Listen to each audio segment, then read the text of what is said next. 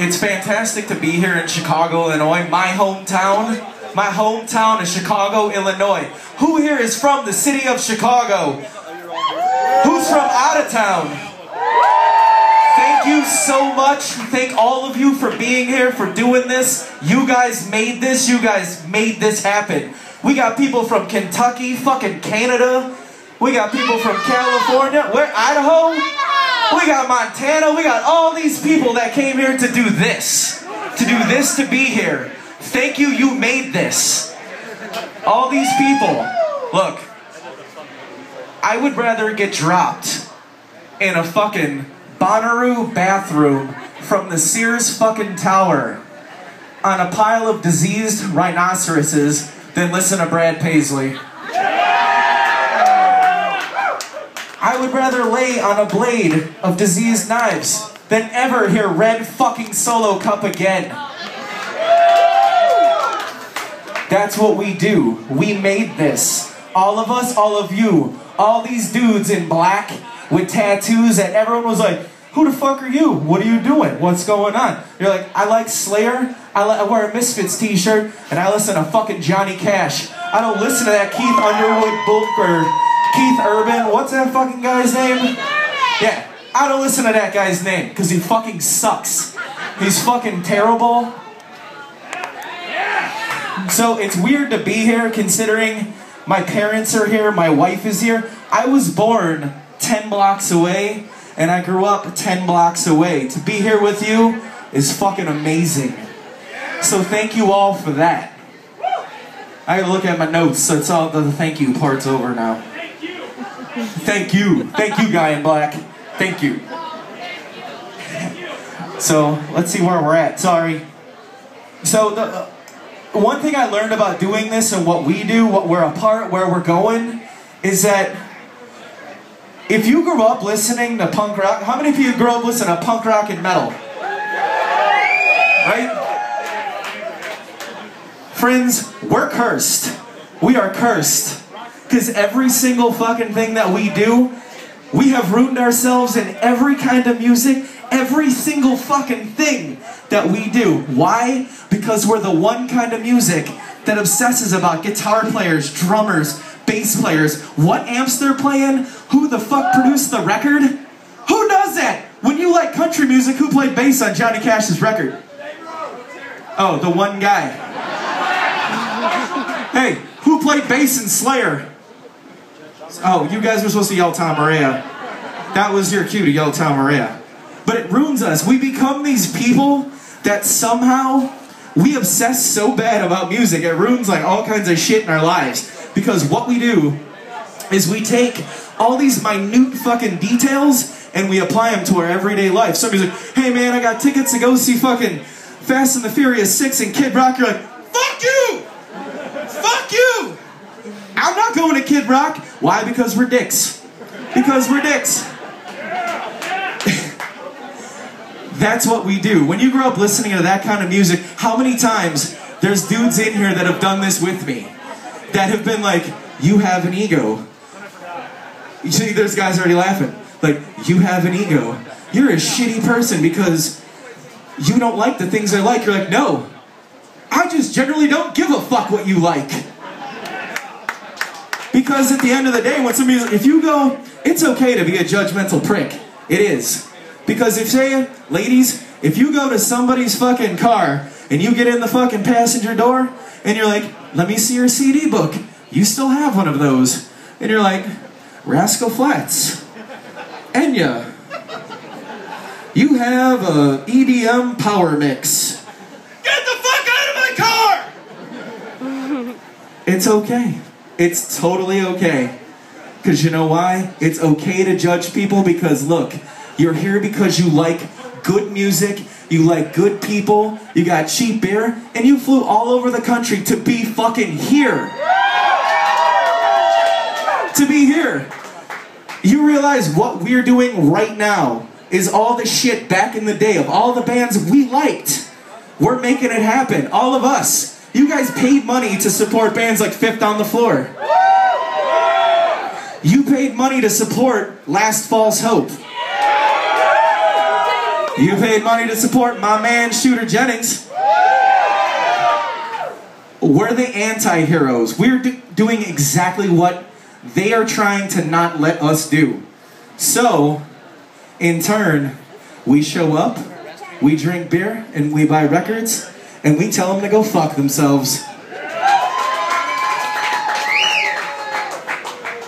Oh, and don't forget, there's a certain unspoken rule about going to shows. People fart at shows. You all know it. Anytime you've been standing in a motherfucking crowd, somebody's like, who was that? You don't say shit. You never say anything. You pretend you're... Oh man, that guy's a fucking dick. And then 5 minutes later, you do it yourself. So, that's an unspoken rule at that. But yes, we do run Moonrunners. Why we started Moonrunners was a reason to do things that appeal to us. To come to get all these people together, to give us a reason for all those things that I'd already talked about. For us. For those punk dudes, the guys with neck tattoos that don't give two shits about what's going on MTV. Who's your friends? You're friends of those guys that'll watch your fucking back. It's like some serious war shit. But that's what we do. We grew up going to shows because people like us, this is one thing. I'm having a baby.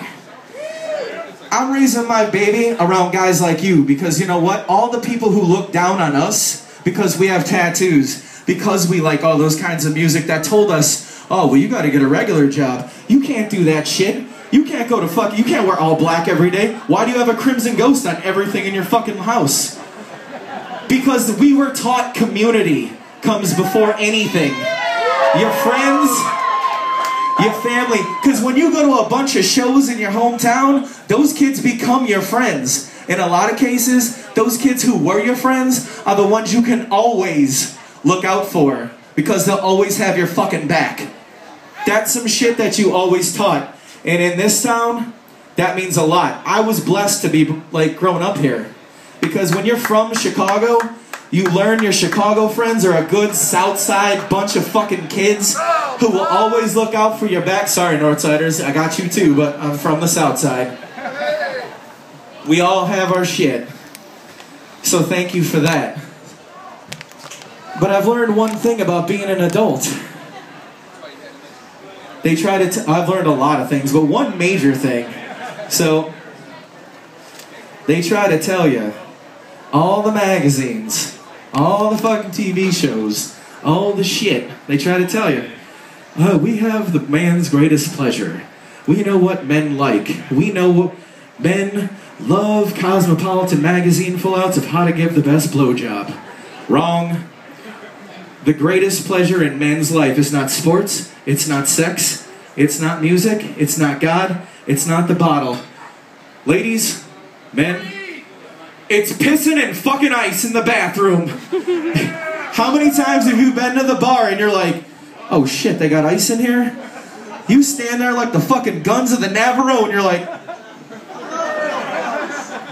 how many times have you murdered a fucking piece of ice? Just to say, you can put a picture of your fucking mama in there, and you're like, I'm gonna burn this bitch's eyes out. I'm gonna hurt this bitch right now. And you look at some shit, and you're like, holy shit, look at the size of that guy's fucking hole. What has he got in his pants? And you're all coming out, because ladies, your bathroom is like fucking a sewing circle with people high-fiving and talking about hopes and dreams. Can I borrow your makeup? Can I borrow your cocaine? Not a men's bathroom. That shit is quiet as fuck. It's some mafia shit. You shut your mouth and you piss and you leave. Stare at your square. Every men's bathroom has got tile. And you stare and you get out, but not when you can piss in ice. You're like, hey man, I can piss in ice. And you're high-fiving motherfuckers out the doorway. You're like, yeah, that's... See, you're laughing because you know it's true. You know it's true. I gotta look at my fucking notes here. So... do any of you guys read Moonrunners? For all of you who don't read Moonrunners, Moonrunners is a site that Shooter, Josh, and myself, and a couple of fallen comrades from the past. I was going to get to Jody Robbins. Right now, at this point, Carmen is there. She was the first person to play. God bless her. She's up there. Jody Robbins, Josh, myself, Shooter. We take a certain kind of liberty in expressing the fact that we're kind of a different kind of group of people. I like to think that I'm not a hater, I'm a realist.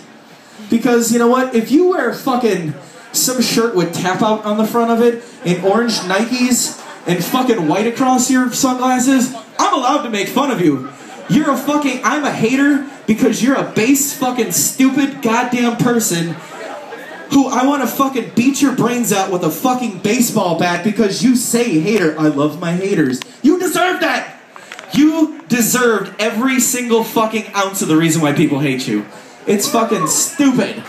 That goes along with guys who say Sunday fun day. It's Sunday fun day. We're gonna go out and forget all of our troubles. You're like, dude, it's Sunday. You do your fucking laundry on Sunday.